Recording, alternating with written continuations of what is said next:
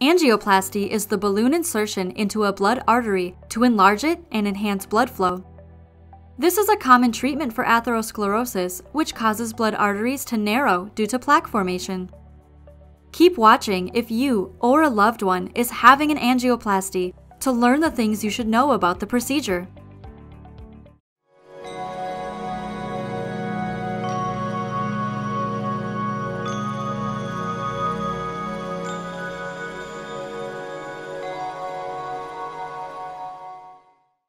Hi, this is Scope Care, the best healing space for patients and caregivers of all ages. In this video, we will discuss the transradial approach of angioplasty. If you want to be a part of Scope Care, make sure to subscribe to the channel and give a thumbs up to this video. Now, let's get started on our topic. Wrist angioplasty, also known as the radial or transradial approach, is a minimally invasive cardiology procedure that allows a doctor to access a patient's heart via the wrist. Historically, doctors have threaded a catheter into the heart via the femoral artery in the patient's groin for diagnostic and treatment of heart procedures such as catheterization, balloon angioplasty, and stenting. On the other hand, cardiologists are increasingly inserting catheters through the wrist's radial artery.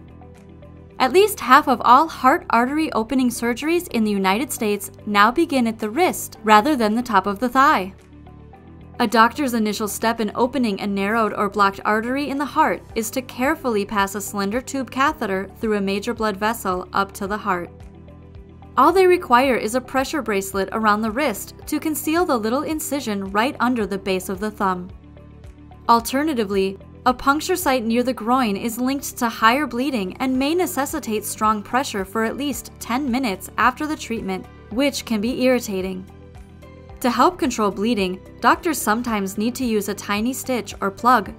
You must also lie flat on your back for hours afterward, which might be hard if you have hip or back stiffness, lung disease, or a heart problem. So, there are some factors you should consider. Bleeding problems. Patients who have had a heart attack are usually prescribed blood thinners to lower their chance of having another. Blood thinners, unfortunately, increase the risk of bleeding from the tiny catheter insertion points. This reduces the risk of bleeding and death, which can be as high as 5% with the femoral approach. In addition, the radial artery is substantially smaller than the femoral artery, making it easier to access and squeeze if necessary to stop bleeding. The femoral artery is also the only blood vessel that supplies blood to the leg, but the radial artery is not the only blood vessel that supplies blood to the hand.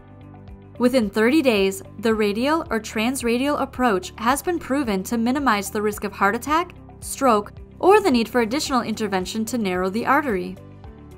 The possible bleeding isn't just a nuisance, it can be a serious health problem, especially for people at high risk for complications. That includes older, frail people, especially women, who take anti-clotting drugs for other heart conditions, such as atrial fibrillation. Sometimes, damage to the femoral artery causes blood to seep into the area behind the pelvis and abdomen, which, in rare cases, can be fatal. That risk, while uncommon, is significantly reduced with the radial approach. In addition, most bleeding that occurs near the wrist is easy to see and control. Size and access issues. The femoral approach has some benefits. Catheter manipulation is a little easier because it's a larger artery. In addition, the vessel serves as a direct route to the heart. However, reaching the femoral artery behind layers of fat may be difficult in extremely overweight people. Angioplasty tools can be blocked by cholesterol-laden plaque bulges inside this artery and the aorta. Even in people who are overweight, the radial artery is easy to reach because it is near to the skin. Arm arteries are also less likely to acquire fatty deposits than leg arteries. While these smaller arteries are more prone to spasm or clamping, a combination of medications that help relax arteries can be used during the surgery to reduce this risk. The ulnar artery, which runs along the top of the arm, also supplies backup blood supply to the hand if necessary. Lower costs, better long-term safety. Transradial angioplasty has a reduced rate of bleeding and related problems. These advantages also equate to lower expenses because patients can leave the hospital sooner. This could be because excessive bleeding can lengthen a hospital stay and lead to other issues such as kidney failure. Past and present trends. Transradial angioplasty, which was first used in the Netherlands in the early 1990s, has long been the preferred method in several European countries and Japan. The changeover to the radial approach has been a little slower in the United States. Radial artery cardiac treatments, on the other hand, have become increasingly popular in the last decade. Only around 15% of angioplasties were performed through the wrist in 2015, but that number is now closer to between 50 and 60%. About 2/3 of angioplasties are performed on an emergency basis to treat a heart attack. Thus, patients rarely have a say. However, if your doctor suggests the treatment, ask if a transradial approach is possible. Because everyone's condition is different, listen to what they have to say about the best alternative for you. Hang on, everyone! I hope you're enjoying this video. Don't forget to like and subscribe to the Scope Care channel to see more interesting stuff. Let us know if you have any further questions in the comments below. So, how long does it take to recover? Both the femoral and TRA procedures are done under local anesthetic with conscious sedation. After a femoral surgery, patients must rest flat for many hours without moving. Due to the size of the artery, excessive walking or movement might cause the insertion site to open and begin bleeding, which can soon become dangerous. The patient may need to stay overnight for monitoring, depending on the extent of the anesthesia and bleeding. To avoid difficulties with the femoral approach, we usually advise patients to take a few days off of work. It normally takes less time to recover from a TRA operation. This is because the insertion opening is smaller than the radial artery. Because of its location, it is less likely to reopen. Patients can usually return home within a few hours of the treatment, lowering their healthcare costs. Many people return to work the next day, as long as they don't have to move anything more than a few pounds. When is the femoral approach the best option? This is a question that everyone must ask themselves. Due to its size, most structural heart repairs such as valve replacements must still be done through the femoral artery. In less than 5% of patients, the femoral approach is required due to unforeseen issues with the radial artery.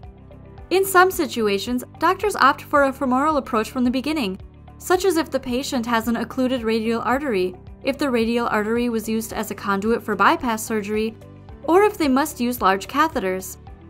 If a patient has a 100% blockage, doctors sometimes use a dual approach, inserting a catheter into both the radial and femoral arteries.